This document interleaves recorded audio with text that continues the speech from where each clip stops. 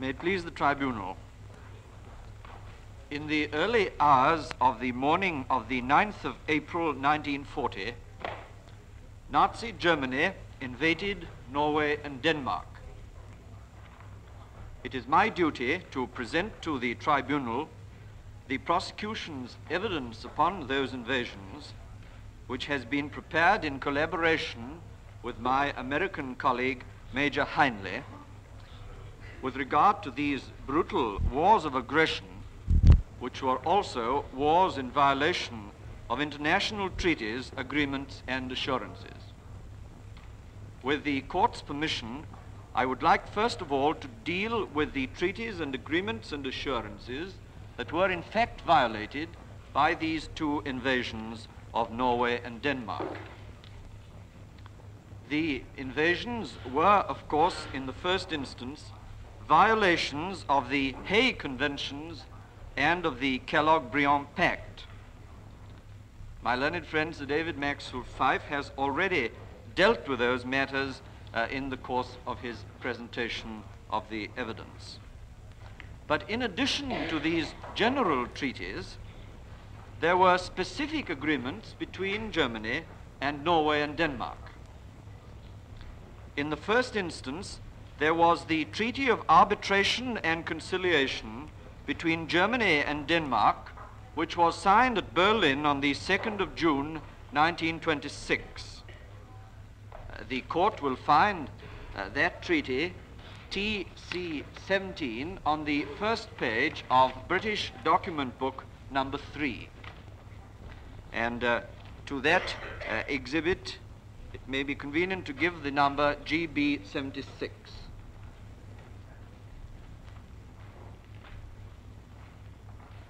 I'm only proposing to read the first article of that treaty, which is in these terms. The contracting parties undertake to submit to the procedure of arbitration or conciliation in conformity with the present treaty all disputes of any nature whatsoever, which may arise between Germany and Denmark and which it has not been possible to settle within a reasonable period by diplomacy, or to bring with the consent of both parties before the Permanent Court of International Justice. Disputes for the solution of which a special procedure has been laid down in other conventions in force between the contracting parties shall be settled in accordance with the provisions of such conventions. And then there follows in the remaining articles the establishment of the machinery for arbitration. I would next refer to the Treaty of Non-Aggression between Germany and Denmark, which was signed by the defendant Ribbentrop on the 31st of May 1939, which, as the tribunal will recollect, was 10 weeks after the Nazi seizure of Czechoslovakia. The court will find that as Exhibit TC 24 in the document book, and it will now bear the exhibit number GB 77. That follows the last treaty, my lord.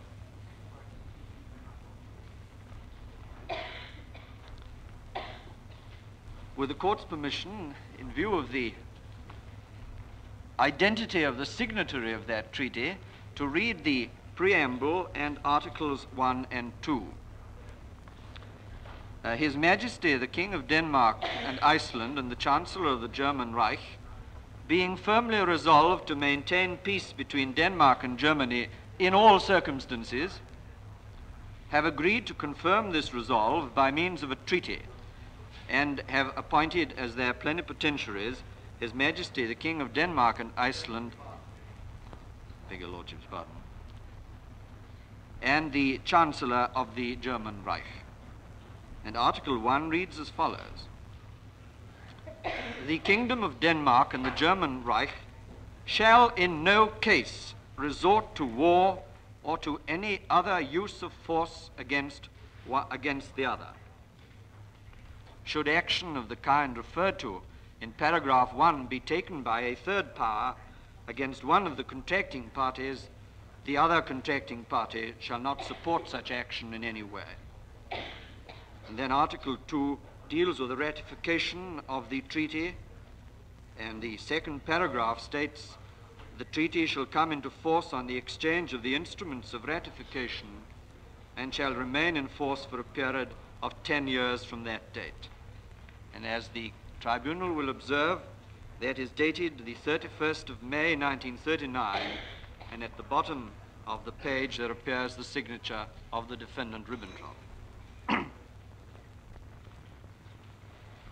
The tribunal will shortly see that less than a year after the signature of this treaty, the invasion of Denmark by the Nazi forces was to show the utter worthlessness of treaties to which the defendant Ribbentrop put his signature.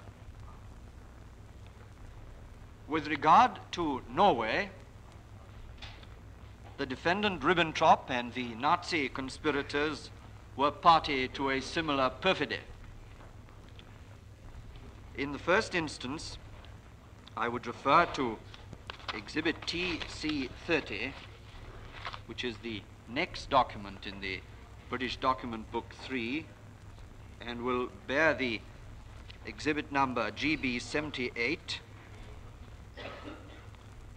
The tribunal will observe that that is an assurance given to Denmark, Norway, Belgium, and the Netherlands on the 28th of April, 1939. That, of course, was after the annexation of Czechoslovakia had shaken the confidence of the world. And this was presumably an attempt, now submitted by the prosecution, to have been a dishonest attempt to try to reassure the Scandinavian states. That is in these terms. It is a speech by Hitler and states, I have given binding declarations to a large number of states. None of these states can complain that even a trace of a demand contrary thereto has ever been made to them by Germany. None of the Scandinavian statesmen, for example, can contend that a request has ever been put to them by the German government or by German public opinion which was incompatible with the sovereignty and integrity of their state. I was pleased that a number of European states availed themselves of these declarations by the German government to express and emphasize their desire, too, for absolute neutrality. This applies to Holland, Belgium, Switzerland, Denmark, etc. A further assurance was given by the Nazi government on the 2nd of September 1939, which, as the tribunal will recollect, was the day after the Nazi invasion of Poland. The court will observe in the next document, in the British Document Book 3, the document exhibited TC31, which will be GB Exhibit 79. That is an aid memoir which was handed to the Norwegian foreign minister by the German minister in Oslo on the 2nd of September 1939. It reads, the German Reich government is determined, in view of the friendly relations which exist between Norway and Germany, under no circumstances to prejudice the inviolability and integrity of Norway, and to respect the territory of the Norwegian state. In making this declaration, the Reich government naturally expects on its side that Norway will observe an unimpeachable neutrality towards the Reich and will not tolerate any breaches of Norwegian neutrality by any third party which might occur. Should the attitude of the Royal Norwegian government differ from this, so that any such breach of neutrality by a third party recurs, the Reich government would then obviously be compelled to safeguard the interests of the Reich in such a way as the resulting situation might dictate. There follows, finally, a further German assurance to Norway, which appears as the next document in the book TC32, which will be Exhibit GB80. That is a speech by Hitler on the 6th of October 1939. And if the court will observe paragraph 2 at the top of the page, the extract from the speech reads as follows. Germany has never had any conflict of interest or even points of controversy with the northern states, neither has she any today. Sweden and Norway have both been offered non-aggression pacts by Germany and have both refused them solely because they do not feel themselves threatened in any way. Those are clear and positive assurances which Germany gave. The court will see that violation of those assurances is charged in paragraph 22 of Appendix C of the indictment at page 43. The court will notice that there is a minor typographical error in the date of the first assurance, which is alleged in the indictment to have been given on the 3rd of September 1939. The court will see from Exhibit TC32, which is GB80, that the assurance was in fact given on the 2nd of September 1939. I was referring to GB79. GB79. Now, those treaties and assurances were the diplomatic background to the brutal Nazi aggression on Norway and Denmark. And the evidence which the prosecution will now place before the court will, in my submission, establish beyond reasonable doubt that these assurances were simply given to lull suspicion and cause the intended victims of Nazi aggression to be unprepared to meet the Nazi attack. For we now know that as early as October 1939, these conspirators and their confederates were plotting the invasion of Norway. And the evidence will indicate that the most active conspirators in that plot were the defendants Raeder and Rosenberg. The Norwegian invasion is in one respect not a typical Nazi aggression, in that Hitler had to be persuaded to embark upon it. The chief instruments of persuasion were Raeder and Rosenberg. Raeder because he thought Norway strategically important and because he coveted glory for his navy. Rosenberg because of his political connections in Norway, which he sought to develop. As the tribunal will shortly see, in the Norwegian Vidkun Quisling, the defendant Rosenberg found the very model of the fifth column agent, the very personification of perfidy. The evidence as to the early stages of the Nazi conspiracy to invade Norway is found in a letter which the defendant Raeder wrote on the 10th of January 1944 to Admiral Assmann, the official German naval historian. I put in this letter, which is C66, and which the court will find further on in this book of documents. I should explain that this in this book of documents, the documents are inserted in the numerical order of the series to which they belong, and not in the order of their submission to the court. And I'm trusting that that will be a more convenient form of bundling them together than to have set them down in the order of presentation. This is C66 now.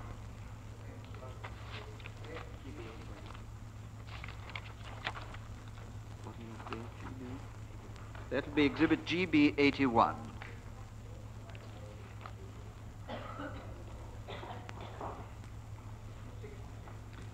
That is so, my Lord. C66. It's headed Memorandum for Admiral Assman for his own information, not to be used for publications.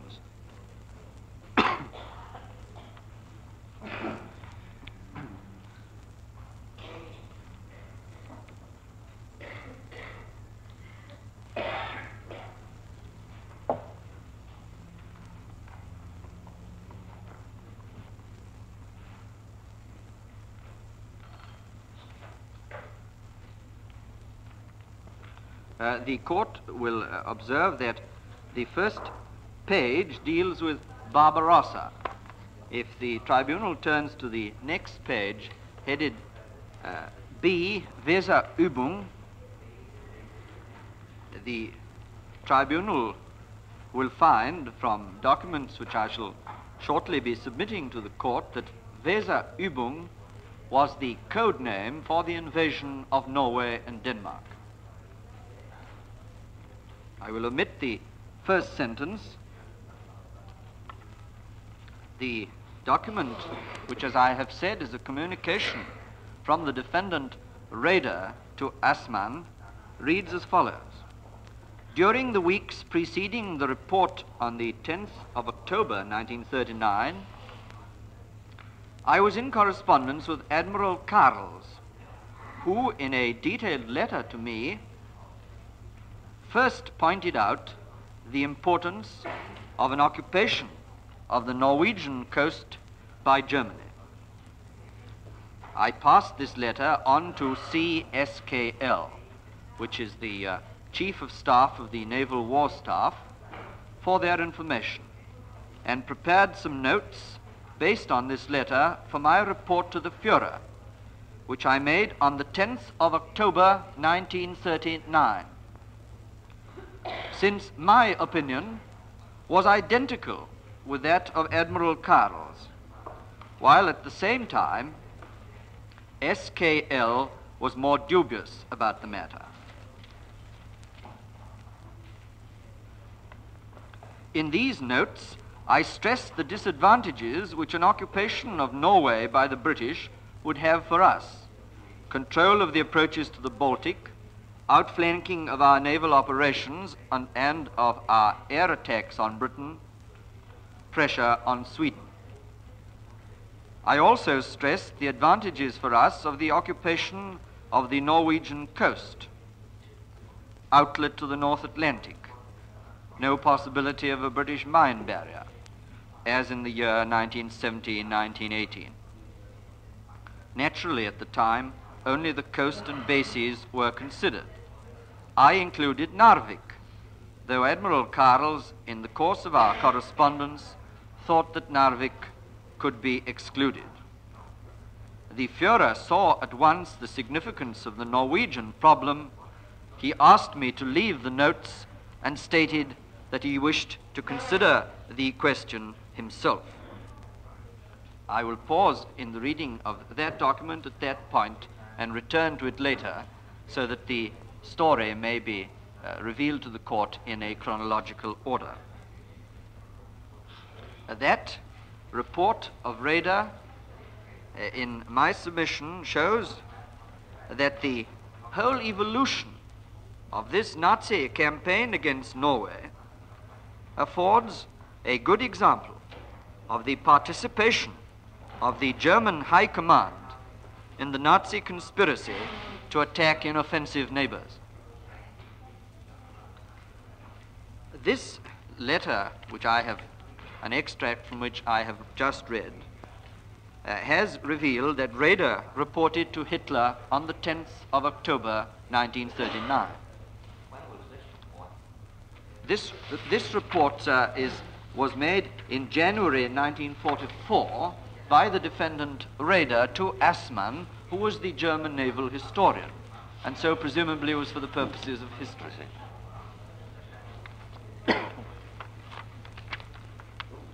Before this report of October 1939 was made to the Führer, Raeder got a second opinion on the Norwegian invasion. On the 3rd of October, Raeder made out a questionnaire to which I now invite the court's attention.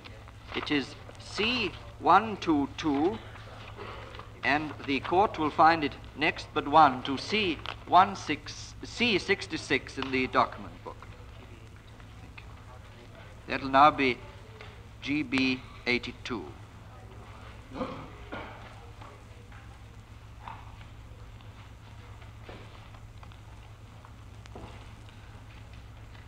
That, as the tribunal will observe, is headed Gaining of Bases in Norway, extract from War Diary, and bears the date the 3rd of October 1939.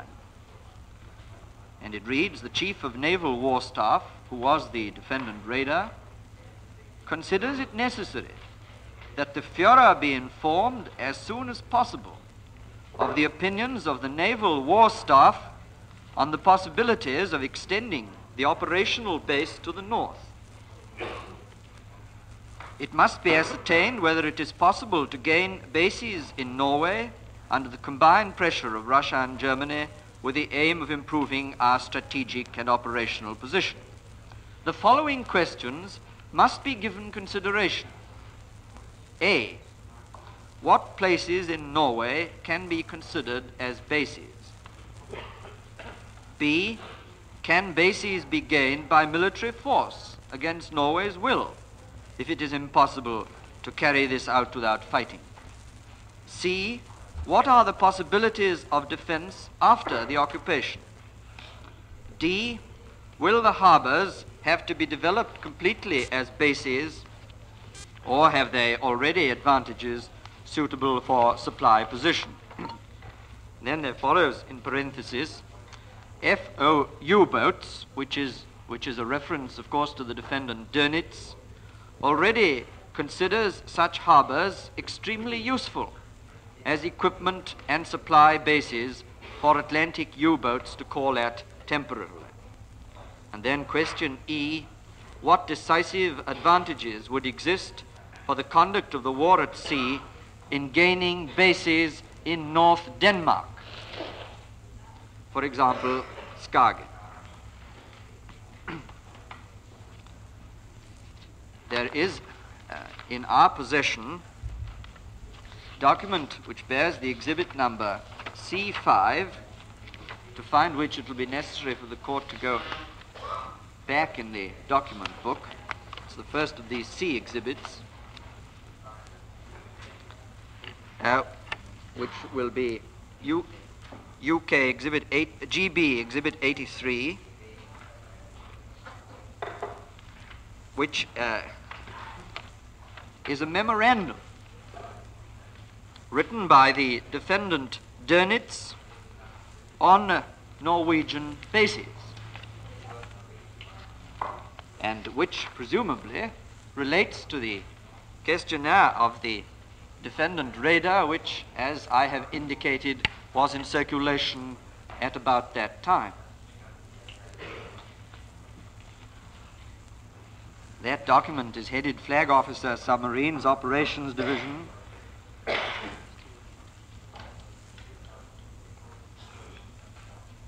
and is marked most secret. Subject base in Norway. Then there are set out suppositions, advantages and disadvantages, then over the page, conclusions. And I'm proposing to read the last paragraph 3. The following is therefore proposed. 1. establishment of a base in Trondheim, including A, possibility of supplying fuel, compressed air, oxygen provisions. B, repair opportunities for overhaul work after an encounter. C, good opportunities for accommodating U-boat crews. D, flak protection, light anti-aircraft armament, petrol and MS units. Secondly, establishment of the possibility of supplying fuel in Narvik as an alternative. That is a Dönitz memorandum.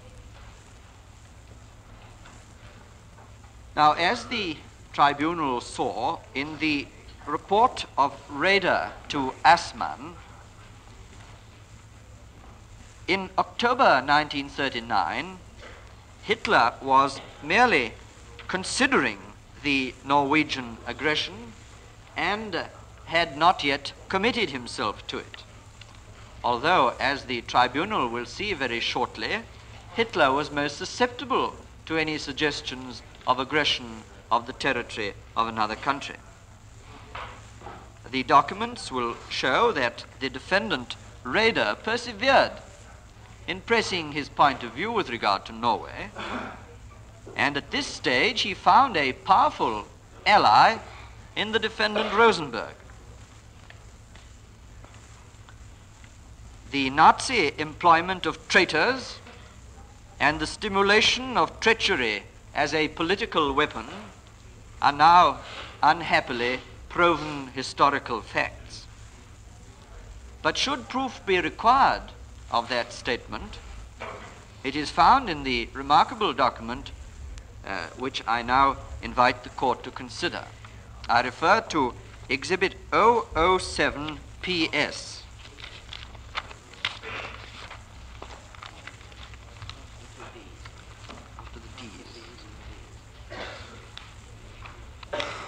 Which is after the C and D series in the document book.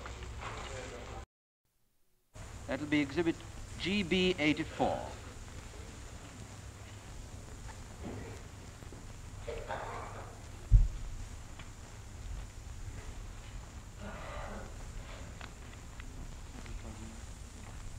That is headed on page 1, Brief Report on Activities of the Foreign Affairs Bureau of the Party, Außenpolitisches Amt der NSDAP from 1933 to 1943. When the Foreign Affairs Bureau, Außenpolitisches Amt, was established on the 1st of April 1933, the Führer directed that it should not be expanded to a large bureaucratic agency, but should rather develop its effectiveness through initiative and suggestions. Corresponding to the extraordinarily hostile attitude adopted by the Soviet government in Moscow, from the beginning, the newly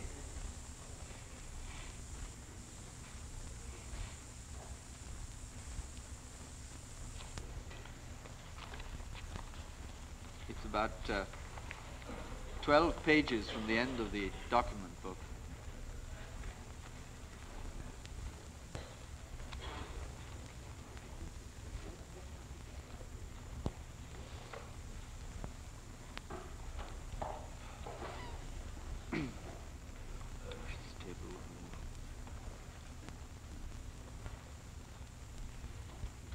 Perhaps I may be permitted to start the second paragraph again. Corresponding to the extraordinarily hostile attitude adopted by the Soviet government in Moscow from the beginning, the newly established Bureau devoted particular attention to internal conditions in the Soviet Union as well as to the effects of world Bolshevism, primarily in other European countries. It entered into contact with the most variegated groups, inclining towards National Socialism and combating Bolshevism, focusing its main attention on nations and states bordering on the Soviet Union. On the one hand, those nations and states constituted an insulating ring, encircling the Bolshevist neighbor. On the other hand, they were the laterals of German living space and took up a flanking position towards the Western powers, especially Great Britain. In order to wield the desired influence by one means or another, and the court will shortly see the significance of that phrase, the Bureau was compelled to use the most varying methods, taking into consideration the completely different living conditions, the ties of blood, intellect, and history of the movements observed by the Bureau in those countries. In Scandinavia, an outspokenly pro-Anglo-Saxon attitude based on economic considerations had become progressively more dominant after the World War of 1914-1918. There the Bureau put the entire emphasis on influencing general cultural relations with the Nordic peoples. For this purpose, it took the Nordic Society in Lübeck under its protection. The Reich conventions of this society were attended by many outstanding personalities, especially from Finland. While there were no openings for purely political cooperation in Sweden and Denmark, an association based on greater Germanic ideology was founded in Norway. Very close relations were established with its founder, which led to further consequences. And if the court will turn to the end of the main part of the statement, which is 4 pages forward, in the intervening pages, I may say there is an account of the activity of Rosenberg's Bureau in various parts of Europe and indeed of the world, which I'm not proposing to call the tribunal's attention to at this stage. But if the tribunal will look at the last paragraph of the main body of the report, the last 2 sentences read, "With the outbreak of war, the Bureau was entitled to consider its task as terminated. The exploitation," I beg your lordship's pardon, it's page 4 of the report. I was reading from page 1. It's the page which bears the signature of the defendant Rosenberg. With the outbreak of war, it was entitled to consider its task as terminated. The exploitation of the many personal connections in many lands can be resumed under a different guise. And if the tribunal will turn to the annex to the document, which is in the next page, the tribunal will appreciate what exploitation of personal connections involved. Annex 1 to the document is headed Annex 1 to Brief Report on Activities of the Foreign Affairs Bureau of the Nazi Party from 1933 to 1943. Headed The Political Preparation of the Military Occupation of Norway during the war years 1939-40. And it reads, "As previously mentioned, of all political groupings in Scandinavia, only National Samling, led in Norway by the former Minister of War and Major of the Reserve, Vidkun Quisling, deserved serious political attention. This was a fighting political group possessed by the idea of a greater Germanic community. Naturally, all ruling powers were hostile and attempted to prevent, by any means, its success among the population. The Bureau maintained close liaison with Quisling and attentively observed the attacks he conducted with tenacious energy on the middle class, which had been taken in tow by the English. From the beginning, it appeared probable that without revolutionary events which would stir the population from their former attitude, no successful progress of national sammling was to be expected. During the winter 1938-1939, Quisling was privately visited by a member of the Bureau. When the political situation in Europe came to a head in 1939, Quisling made an appearance at the convention of the Nordic Society in Lübeck in June.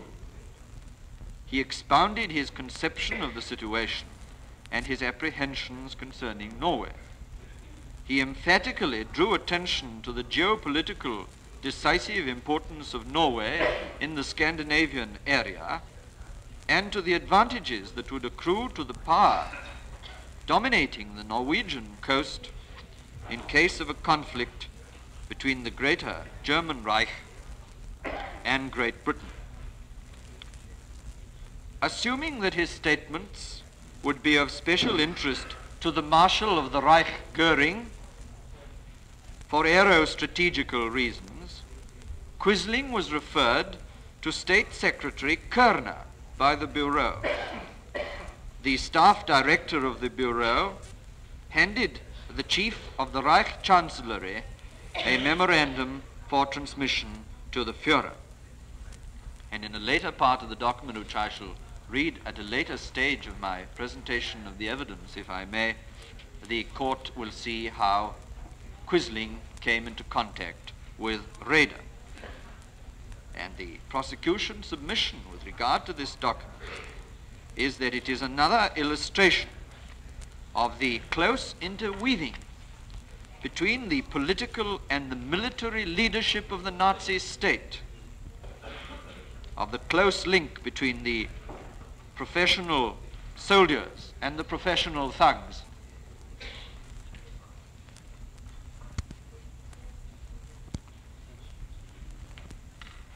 The defendant Rosenberg, in his report to Admiral Assmann, admitted his collaboration with Rosenberg. And I will invite the court's attention once more to exhibit C66, which is exhibit GB81.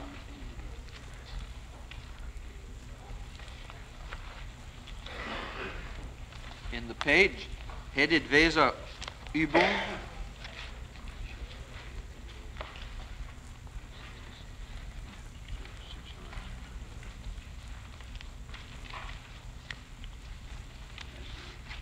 that's the page headed Weserübung.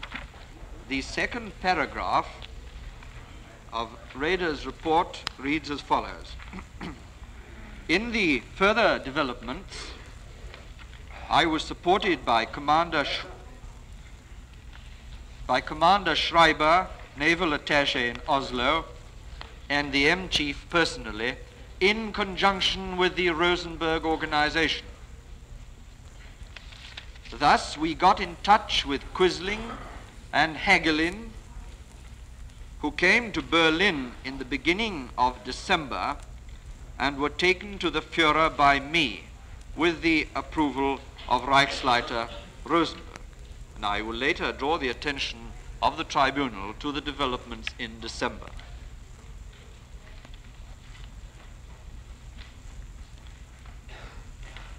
The details of the manner in which the defendant Raeder did make contact personally with Quisling are not very clear. But I would draw the court's attention to the document C65, which precedes. You read the end of that paragraph? With your lordship's permission, I'd like to revert to that at a later stage in my unfolding of the evidence. The document exhibit C65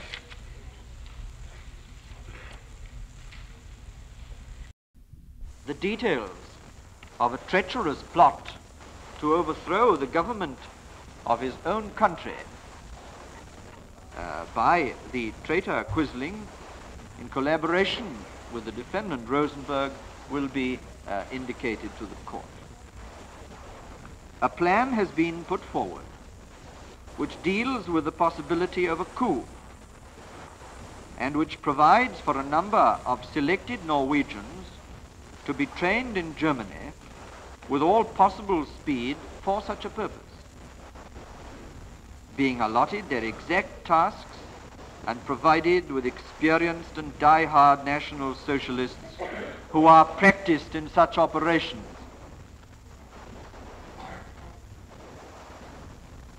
These trained men should then proceed with all speed to Norway, where details would then require to be further discussed. Some important centers in Oslo would have to be taken over immediately. And at the same time, the German fleet, together with suitable contingents of the German army, would go into operation when summoned specially by the new Norwegian government in a specified bay at the approaches to Oslo.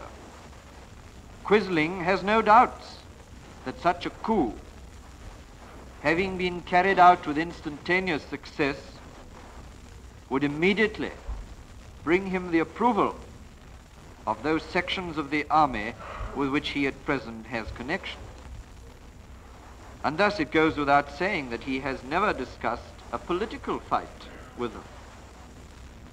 As far as the king is concerned, he believes that he would respect it as an accomplished fact.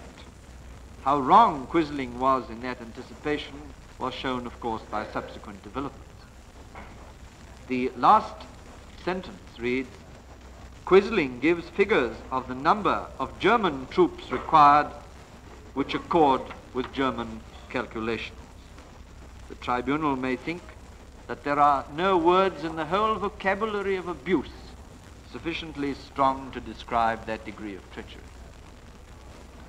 Is that document dated? That document is not, does not bear a date. So we break off now. If your lordship please.